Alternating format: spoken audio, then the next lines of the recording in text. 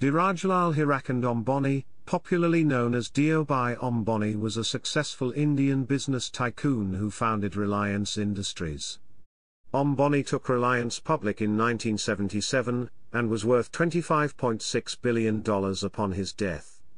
In 2016, he was honoured posthumously with the Padma Vibhushan, India's second highest civilian honour for his contributions to trade and industry. Chapter 1, Early Career. Dhirubhai Ambani was one of the sons of Hirachand Ambani Ambani, a village school teacher belonging to the Modbamia community, and Jamnaban Ambani, and was born in Chorwad, Junagadh district, Gujarat on 28 December 1932. He did his studies from Bahadur Kanji School. In his youth, he joined the protests against the Nawab of Junagadh and organised many actions against the Nawab's plans to join Pakistan after independence. In 1948, he left for the port of Aden, Yemen, to work for A. Bess and Company along with his brother Ramnik Pai. He later came to sell Shell and Burma oil products for the company. There is a famous story about how he once made a lot of money by melting the silver bullion and selling it as pure silver, because he knew that the value of pure silver was much higher than the bullion, thus was a precursor to his financial wizardry and acumen. His friends described him as someone who was affable yet ambitious, cheerful yet had a dark side because of his extreme ambition and risk-taking.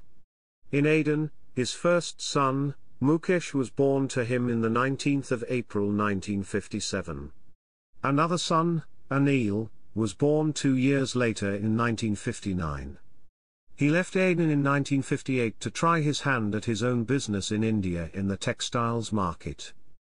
Chapter 2, Founding of Reliance Industries. Ambani returned to India, and started Majin in partnership with Shampaiklal Damani, his second cousin, who lived with him in Yemen. Majin was to import polyester yarn and export spices to Yemen. The first office of the Reliance Commercial Corporation was set up at the Narsinatha Street in Masjid Bunda. It was a 350 square feet room with a telephone, 1 table and 3 chairs. Initially, they had 2 assistants to help them with their business. At the tiny office, he began to make a team that would stay with Reliance for years, which includes Rajbhai Meswani, Ramnik Pai, Nathubhai, and 2 former schoolmates named Ratibhai Makala and Narottamai Joshi. They usually worked around the streets of Paidhani. During this period, Ambani and his family stayed in a 2-bedroom apartment at the Jai Hind estate in Bhuleshwar, Mumbai.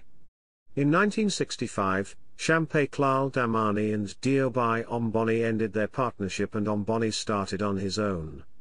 It is believed that both had different temperaments and a different take on how to conduct business. While Damani was a cautious trader and did not believe in building yarn inventories, Ambani was a known risk-taker and believed in building inventories to increase profit.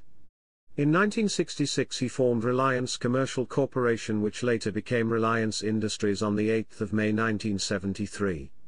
He launched the brand Vimal during this time, which sold polyester materials for saris, shawls, suits and dresses. Chapter 3, Ambani's Control over Stock Exchange. Extensive marketing of the brand in the interiors of India made it a household name.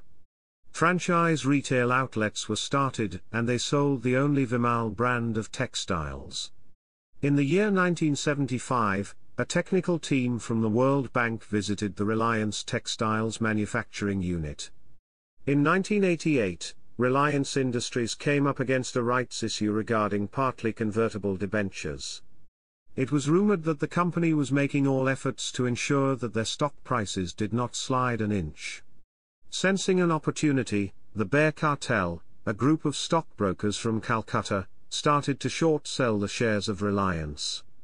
To counter this, a group of stockbrokers until recently referred to as Friends of Reliance started to buy the short-sold shares of Reliance Industries on the Bombay Stock Exchange. The Bear Cartel was acting on the belief that the bulls would be short of cash to complete the transactions and would be ready for settlement under the Badla trading system operative in the Bombay Stock Exchange.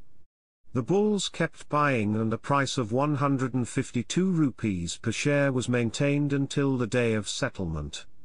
On the day of settlement, the bear cartel was taken aback when the bulls demanded a physical delivery of shares. To complete the transaction, much money was provided to the stockbrokers who had bought shares of Reliance, by Dhirubhai Ambani. In the case of non-settlement, the bulls demanded an unbadler, or penalty sum, of 35 rupees per share.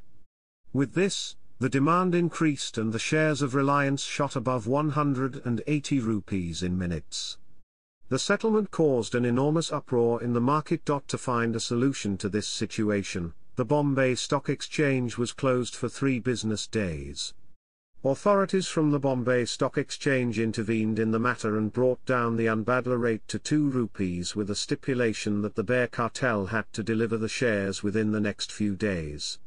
The bear cartel bought shares of Reliance from the market at higher price levels, and it was also learned that Dhirubhai Ambani himself supplied those shares to the bear cartel and earned a healthy profit out of the bear cartel's adventure. After this incident, many questions were raised by his detractors and the press. Not many people were able to understand how a yarn trader until a few years ago was able to get in such a huge amount of cash flow during a crisis period. The answer to this was provided by the then Finance Minister, Pranab Mukherjee, in the Parliament. He informed the House that a non-resident Indian had invested up to 220 million rupees in Reliance during 1982-83. These investments were routed through many companies like Crocodile, Lotar, and Fiasco.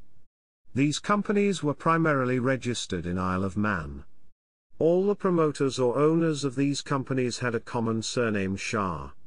An investigation by the Reserve Bank of India in the incident did not find any unethical or illegal acts or transactions committed by Reliance or its promoters. Chapter 4, Death. Ambani was admitted to the Breach Candy Hospital in Mumbai on the 24th of June 2002 after he suffered a major stroke. It was his second stroke. The first had occurred in February 1986 and had paralyzed his right hand. He was in a coma for more than a week and a number of doctors were consulted. He died on the 6th of July 2002. The country has lost iconic proof of what an ordinary Indian fired by the spirit of enterprise and driven by determination can achieve in his own lifetime. This new star, which rose on the horizon of the Indian industry 3 decades ago, remained on the top until the end by virtue of his ability to dream big and translate it into reality through the strength of his tenacity and perseverance. I join the people of Maharashtra in paying my tribute to the memory of Ambani and convey my heartfelt condolences to the bereaved family. Chapter 5, Reliance Industries after Dhirubhai Ambani's death. Following his first stroke in 1986, Ambani handed over control of Reliance to his sons, Mukesh and Anil. In November 2004, Mukesh in an interview admitted to having differences with Anil over ownership issues. He also said that the differences are in the private domain. After the death of Dhirubhai Ambani, the group was split into Reliance Industries Limited headed by Mukesh, and Reliance Anil Dhirubhai Ambani Group headed by Anil. As of 2017, the company has more than 250,000 employees. In 2012, Reliance Industries was one of the 2 Indian companies to be ranked among the top 100 in the Fortune 500 list of the world's largest companies by revenue. Chapter 6, In Popular Media. In 1988, an unauthorized biography of Dhirubhai Ambani, by Hamish MacDonald with the title The Polyester Prince, outlined all his political and business conquests. The book was not published in India, because the Ambanis threatened legal action. An updated version went on sale under the title Ambani & Sons in 2010, and there has been no action against the publisher so far. A Hindi film said to be loosely inspired by the life of Dhirubhai Ambani was released on the 12th of January 2007.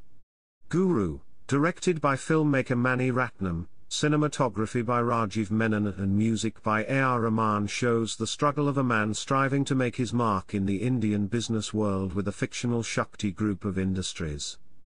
Chapter 7, Awards and Recognition. 1996, 1998 and 2000 featured among Power 50 the most powerful people in Asia by Asia Week magazine.